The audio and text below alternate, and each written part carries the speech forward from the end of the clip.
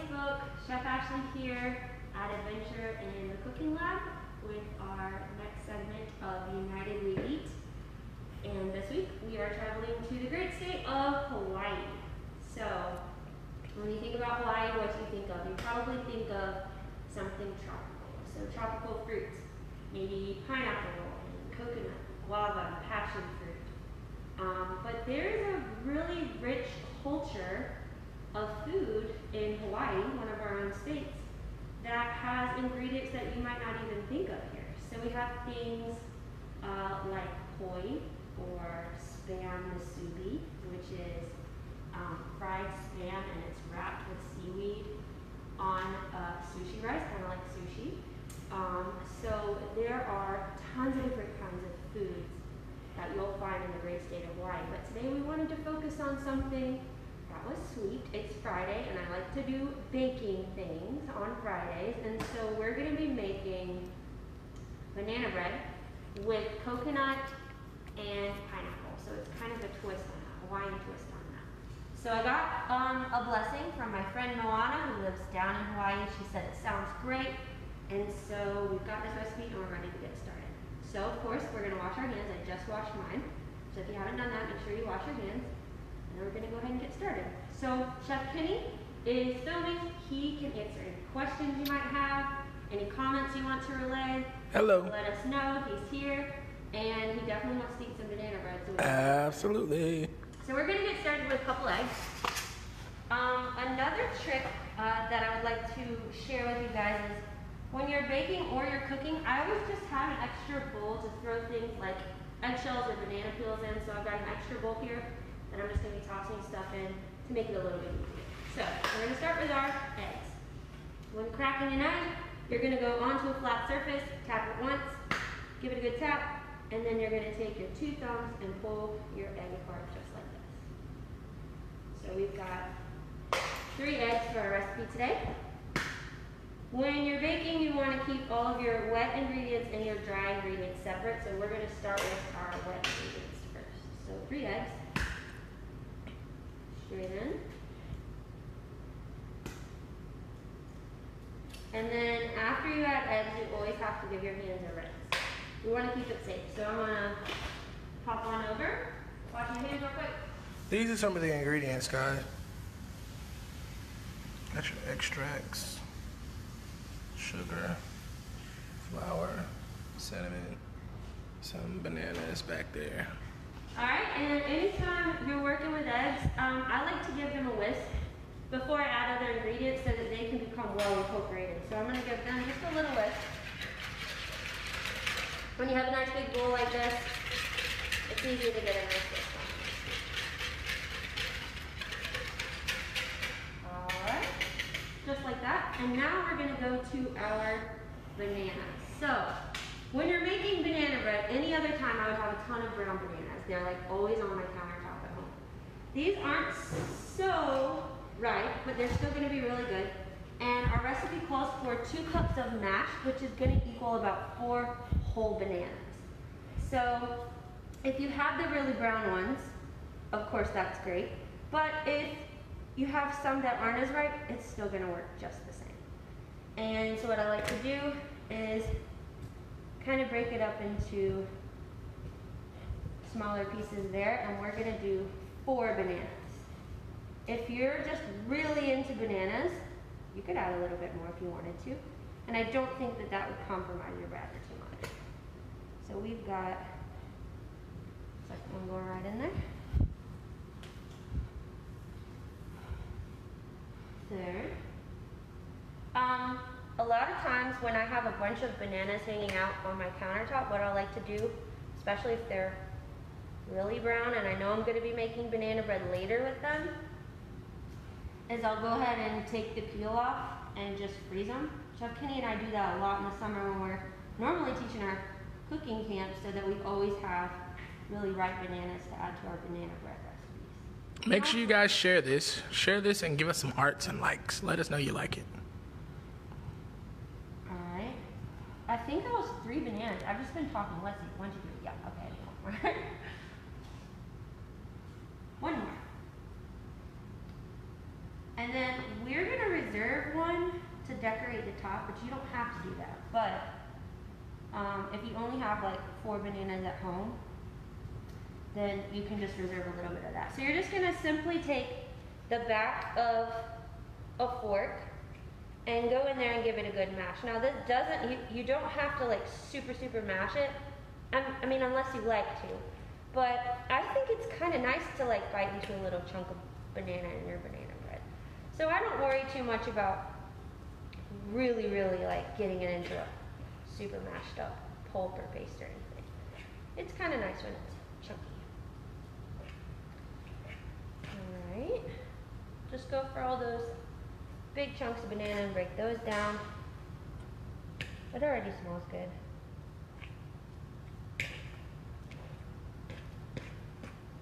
Straight in. You know what would make this easier is a potato. I think we have one. I looked for it and I couldn't find it.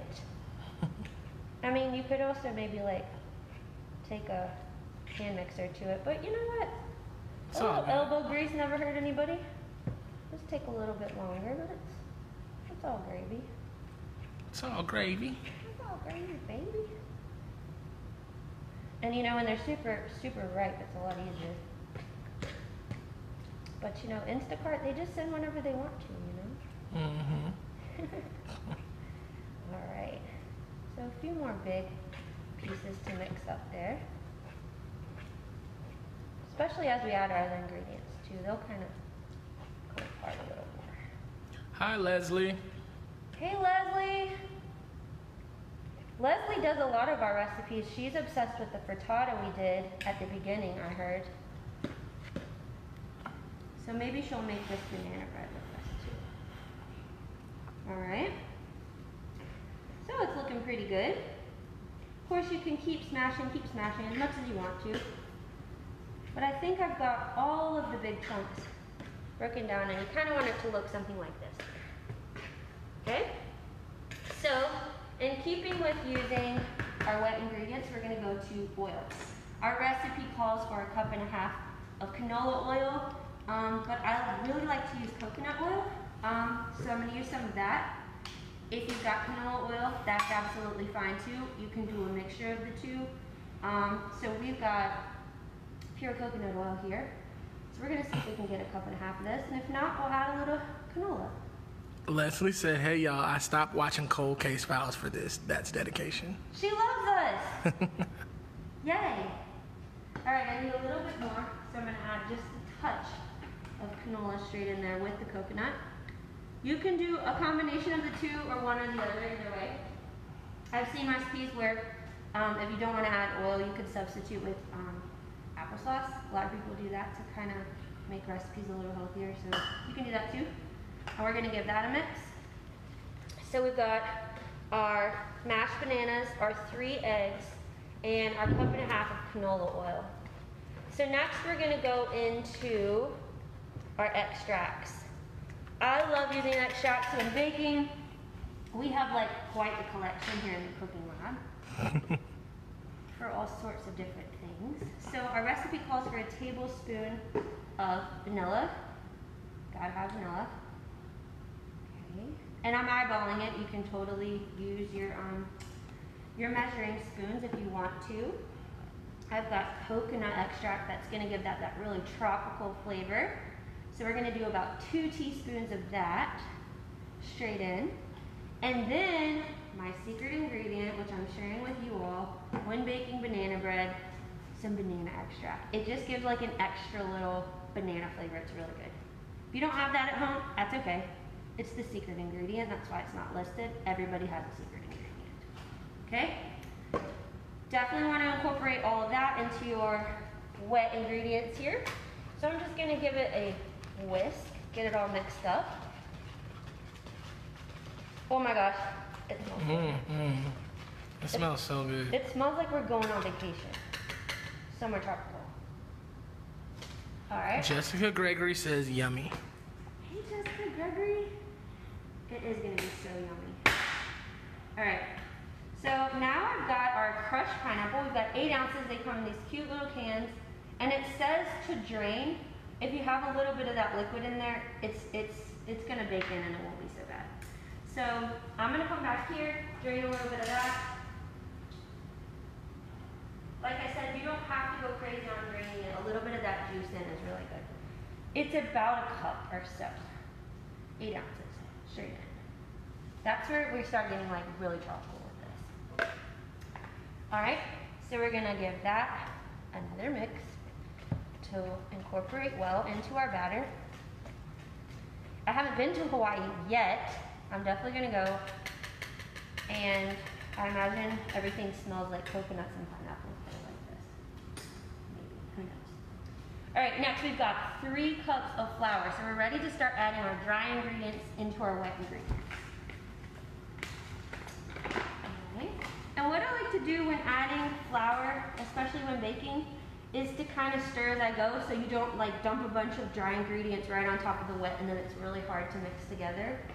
So we're gonna do a cup, stir, a cup, stir, a cup, stir. So we'll do 1. Grab your whisk, give it a mix. And this just makes it easier. You don't want to overmix, but it doesn't take much, as you can see, to get it incorporated in there. All right, going in for the second.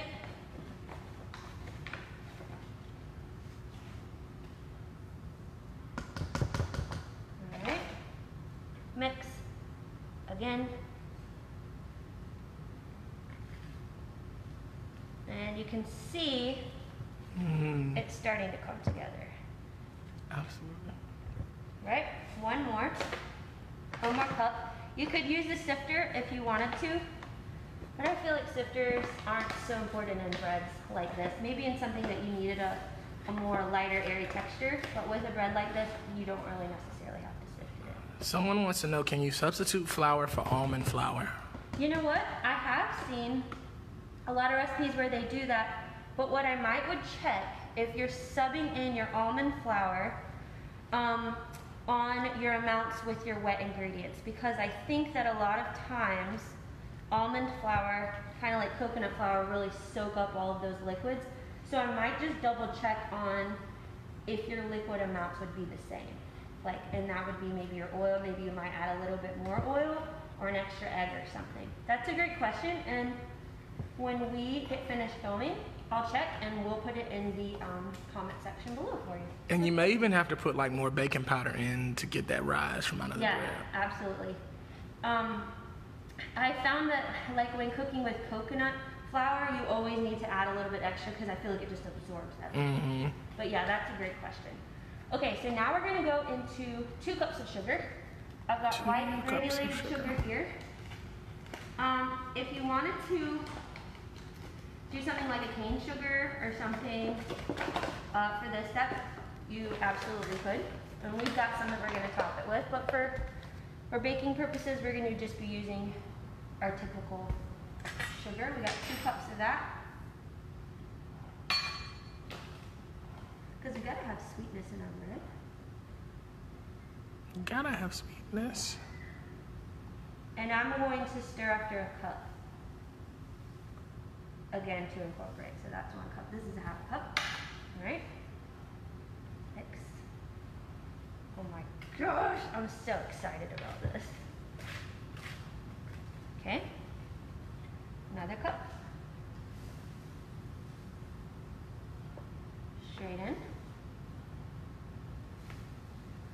It looks like a lot, but if you think about, this is going to make 2 big loaves. So our sugar is going to kind of disperse through 2 big loaves. All right. It's coming together now. We're going to go into our baking soda. Baking soda is going to help it rise. And we need, let's see, 1 teaspoon. I always want to double check with things like baking soda or baking powder because I don't want to add the wrong amount. And I'm very spastic, so I have to check like 5 times. All right. So 1 teaspoon. And you see how I'm kind of scraping across the top there? So that's so you don't get any extra. We're just going to kind of put that in there. Just like that. Sprinkle it over the top. And a teaspoon of salt. The salt will create a chemical reaction with the baking soda and will help our bread rise. All right, even it off, there we go. And I think that's all of our ingredients. Oh no, we're forgetting our cinnamon. Can't forget the cinnamon. No. And that's gonna be a teaspoon and a half. I like to sprinkle a little on the top too. I'll show you guys that in a second. If you've got a little extra cinnamon, if you just like love cinnamon, you could do that too. I think cinnamon and bananas are just like meant to be together. They're married. They're married.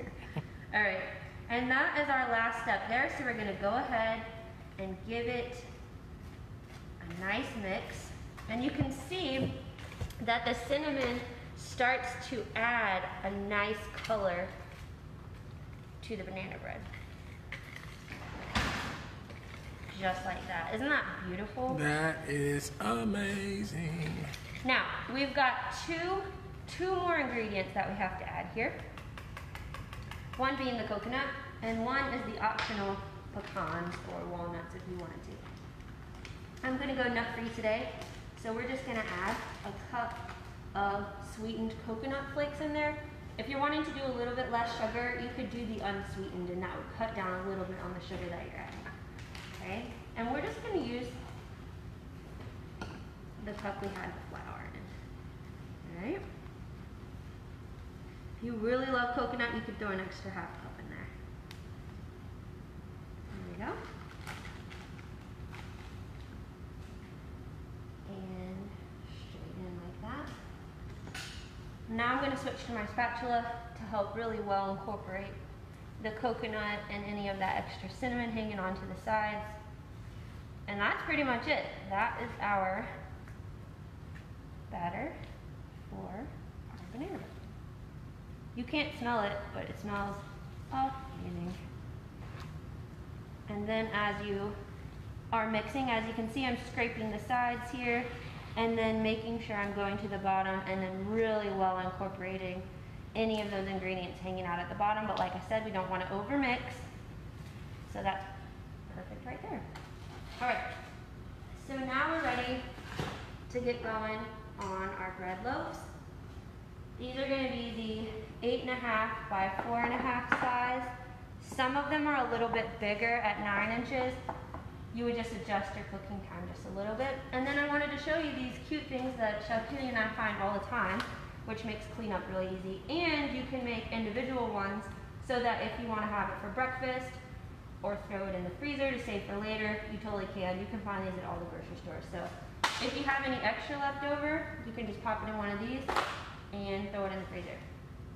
All right, so we want to spray these down. I'm using coconut oil again. You can use any type of spray, any type of oil. Make sure you coat all the sides there. Some people use parchment paper as an easier way to get your banana bread out of there. Whatever you want to use is totally fine. All right. It looks like we might have some extra, so we might need some of those smaller ones. I'm sorry, I'm totally spraying Chef Keely over there. All right, so I'm gonna pour slowly, and we want to get it about halfway because it's gonna rise. We added that baking soda and that salt, but that chemical reaction there is gonna rise. So we wanna do about half the loaf. And like I said, our recipe calls for the 9-inch ones, and these are a little bit smaller, so we're gonna have a little bit left over, which is fine. That means we get to make little extras. So I have a little bit extra here. I'm gonna grab a small one or two. And we'll just have 2 little extra goods here that we can snack, which is perfect. Who doesn't like extra? All right.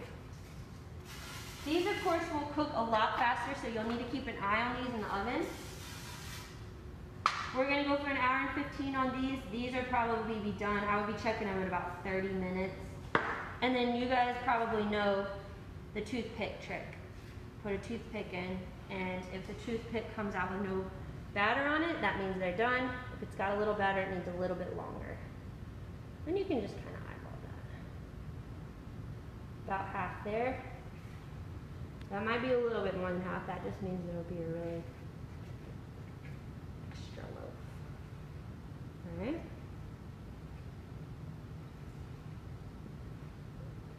Leslie says she'll be up here to get the little ones later. Okay, Leslie. We'll keep them for you. We got you, girl. And then you can see this one's got a little bit, you know, just add a little bit to that one. It's just kind of a, you know, just a little game to get it right. Looks about even. Alright. And now I'm going to show you an extra step. Chef Kenny says all the time that I'm extra. And all of my friends do. I am very extra. So I'm going to show you an extra step that's going to take your banana bread up a notch. And everyone's going to be so impressed. And it's really easy. So like I said earlier, you want to reserve an extra banana. If you don't do this step, it's still going to turn out totally fine. But I want to show you guys something cool. Alright, so take your banana and a paring knife, and you're just going to kind of cut on an angle here. Just like this. And get some banana slices there. And we're going to use that to decorate the top of our batter. Now as it rises, it'll sink a little bit, but when you bite into each slice, it kind of gives it an extra like banana flavor. And I think it's so fancy. So we'll put these across the tops of the big ones, and then for these two small ones here, what you can do is take your banana like this and slice it lengthways and also place that on top. So we're doing two different cuts here. We're cutting the bananas this way and then long ways. So I like to take those, just place them gingerly on top there. Or you can take these smaller ones and we're just gonna kind of layer them like so. Like that. Across the top of your banana bread. Just like this. You don't have to do this, but everyone will be mega impressed and think that you're just like the bomb for doing this. Okay? Now, our recipe calls for a little bit extra turbinado sugar, which is just a fancy name for pure cane sugar. As you can see, it's unprocessed and unrefined like our white sugar. So we're going to take a little bit of that and sprinkle it right across the top there. It's going to give it a nice caramelization on those bananas and a nice crunch. That. See, this is my extra step. It would be great going straight in like it was, but why would you not be extra when you just could be extra? Right? Am I right? Am I right? Okay. And then, last thing that's going to help with the color and also the flavor is we're going to take a little bit more cinnamon here. And we're just going to put it across the top here. So like I said, that's going to help with our coloring, but also add a nice little touch of cinnamon to it. How's about that? Looks beautiful. Yeah. Come on, come on. There we go. Yes! Alright, that's it. So hopefully at the beginning of this segment you preheated your oven to 350 degrees. These big guys are going to go in there for about an hour and 15 minutes. The small ones, like I said, we're going to check those at probably about 30 minutes. What I like to do when I'm putting things into the oven, because I'm a very clumsy human being, I put things on trays so that if anything gets knocked or if you fill it too full and it kind of explodes over, you won't have a huge mess to clean up. So I just put it on a baking pan and into your transport. So we're going to throw this in the center rack of our oven and get it going for about, like I said, an hour and 15 for the big guys and the small guys about 30 or 10 minutes. Now, you know that we've got the magnet of Food Network on our side. So, we've got our big guy here. He sank a little in the middle because of the bananas, but I'm going to bring you one of the smaller ones. this is what they look like as they're finished. So nice caramelization on the bananas there, the cinnamon. It's just totally delicious. And I would know that because Chef Kenny and I already ate one. And they were great. We put a little bit of butter on there, and it made for a really nice kind of brunchy snack. So we hope that you guys enjoyed our Hawaiian coconut pineapple filled banana bread. Thanks for joining in. If you have any questions, like the almond flour question, that was a great question. We're gonna look that up and get back to you on it.